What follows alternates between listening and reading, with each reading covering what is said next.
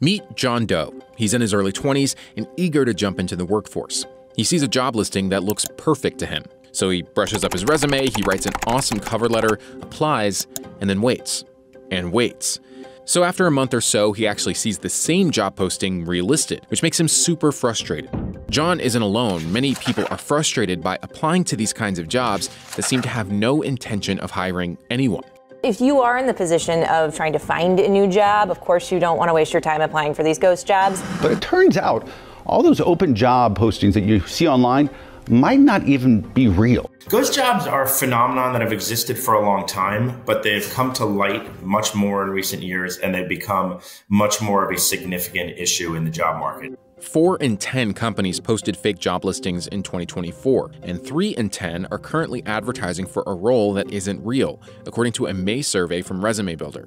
The rise of ghost job posting definitely points to a cooling in the economy. We are seeing that employers are more hesitant to make that hire, and it just points to the fact that demand for talent is slowing down. Here's why ghost jobs are on the rise.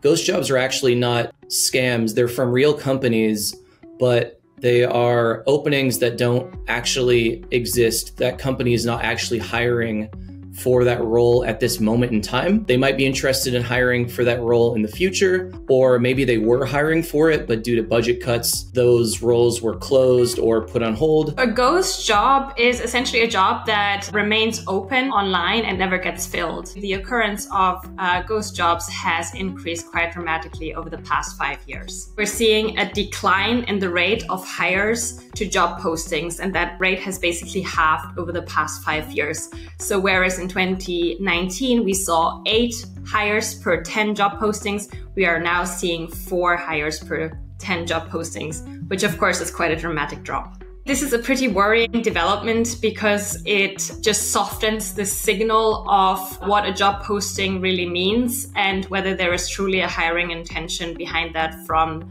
the employer point of view. I think we're seeing a lot of ghost jobs lately for the same reason that I think a lot of people keep their Tinder profiles up, even if they're not actively looking for a relationship. It's because we like to keep our options open for, whether it's a good or a bad thing. Companies are no different. Companies know that talent is not always available when they are ready to hire.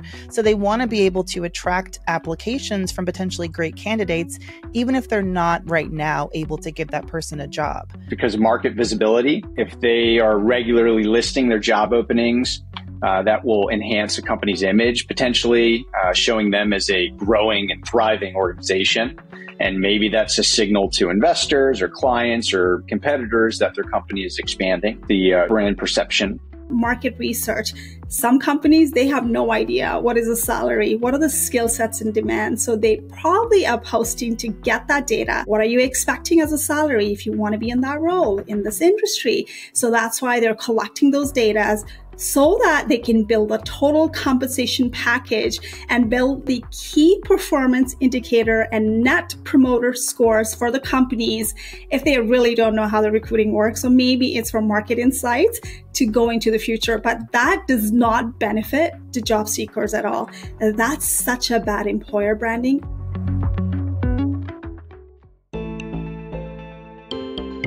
The U.S. job market significantly slowed in July 2024. However, if you look at the overall labor market, it's still healthy. There's no question this report came in cooler than expected, but over the past 3 months, payrolls are up 170,000. That's certainly a good enough clip to keep the labor market healthy. According to June's Job Openings and Labor Turnover Survey, commonly known as JOLTS, the number of unemployed persons per job opening stands at 0.8, indicating a tight labor market. Job openings and labor turnover, known as JOLTS. JOLTS coming in near expectations, 8,184,000. Actually, that's better than expectations. Despite a tight labor market on paper, many workers are still struggling to find jobs, indicating a disconnect between the data and the real-life experiences of job seekers. The rise of ghost jobs is muddying the jobs report. It's making it harder for the Fed to make decisions and understand what the labor market looks like.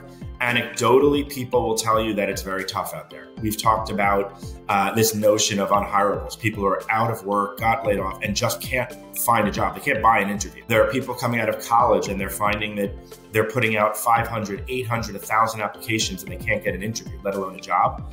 And yet, when you look at the base numbers on the job boards, it would seem like we're in an incredibly robust hiring market and that ghost jobs are creating a fake perception. And no one knows how fake that perception is. And the Fed and economists are trying to understand what's real and what isn't. And they haven't yet figured out the silver bullet to understand it. Over the past decade, JOLTS shows a marked increase in job openings for any given level of unemployment.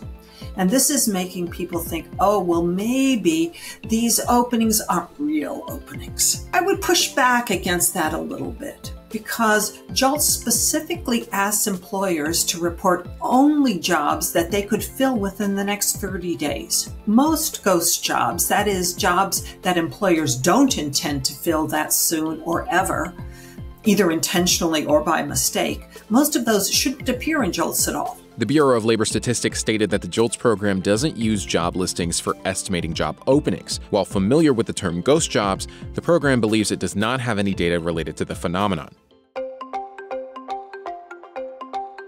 It's really hard as a job seeker to spot a ghost job. There are some signs. If you look at a job and you see that it's been open for over a month, sometimes it might say it's been open for many months. Some of the job boards will give an indication of how many people have applied for a job. And so if you see that a job has been open for 90 days and 10,000 people have applied, putting your application in, you're 10,001, you're a number, it's probably a ghost job. So my firm uncovered that there's 1.7 million job openings on LinkedIn in 2023, as of the date of the article, that were older than a month. And these we've determined to be potential ghost jobs. They're not necessarily ghost jobs. And that is the difficulty with ghost jobs, is that they're hard to fully prove. So there are ghost jobs out there for sure. They're rising and they're a problem, but it's not always easy to completely pin them down. And companies don't want to admit that they're posting ghost jobs because it looks bad for them. It's anti-employee, it's anti-job seeker, and it's very pro-company. So they want to be careful about that. So they're not going to openly admit that they're posting ghost jobs. Another red flag for a job posting that's potentially a ghost job is when it's a vague job title. So for example, if they say we're looking for a video superstar, or we're looking for a project manager superstar, or they use some sort of identification that doesn't really say much, it could be an indication that they are just keeping a job opening available so they can attract talent and get a nice little pool of potential talent that they can pull from when and if they do need to hire. Job boards are the most popular places for job seekers to find opportunities. Indeed, ZipRecruiter and LinkedIn are among the most popular job boards in the US.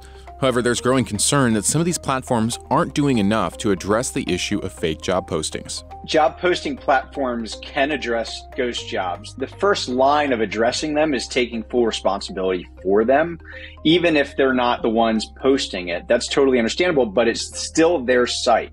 It's their platform, and I believe they should take 100% responsibility. They should be verifying. They could implement an enhanced job post verification method. So potentially they're reaching out to multiple people in the hiring process, an HR person, a hiring manager, or verifying that person via social media. I would love to see these job posting sites like LinkedIn, ZipRecruiter, and Indeed hold companies a little bit more accountable for being transparent about how long the listings have been up and how recently the position was hired for if they're going to continue to keep the listing up. They should have options somewhere to say, we recently hired this position. You can keep it up at that point. You can make it clear that, hey, if you think you're a good fit, go ahead and drop your application. Maybe if this doesn't work out, we'll reach back out to you. CNBC reached out to a few major job posting platforms for comment. LinkedIn stated that their job posting policy requires posts to be genuine and accurate, and they're removed after 6 months. Indeed noted that some postings stay active during ongoing searches or continuous hiring, and ZipRecruiter stated that ghost jobs are prohibited under their policies. At the end of the day, when it comes to ghost jobs, I mean, companies got to do what they got to do. And I think they're willing to take that reputational risk if it means they can attract the best talent and do what's best for them at the end of the day. What ghost jobs speak about the labor market is that it's not currently friendly to job seekers, and companies are taking advantage of the labor market. They're finding this opening that's this legal gray area, and they're taking advantage of it. And they don't need to be nice to job seekers because they think that they owe them nothing, and they think that they'll be able to push the cost of their own employees down with this, because there's a lot of sentiment online about it being impossible to find a job right now. So why am I going to leave my job and try to find another job? So I think what this might lead to, though, is job seekers doing the same thing to companies, like keeping the doors open for themselves and looking for jobs the entire time they're working and having many recruitment contacts, because that's what companies are doing. They're always looking for the next step and they're worried about themselves. Then that's going to create that same sentiment with employees. Right now, even JOLTS is giving us some confusing signals. The discussion about ghost jobs is one of the ways that the financial community is trying to understand these trends. Unfortunately, we probably won't know whether these really are permanent or temporary changes in the prevalence of ghost jobs until after this cycle is over and the more academic economists sit there and really parse the data out. But right now, what we have is a lot of hypotheses coming out of the people who are watching the data very closely. Ghost jobs is one interesting potential explanation for some of the more confusing patterns that we're seeing in the labor market.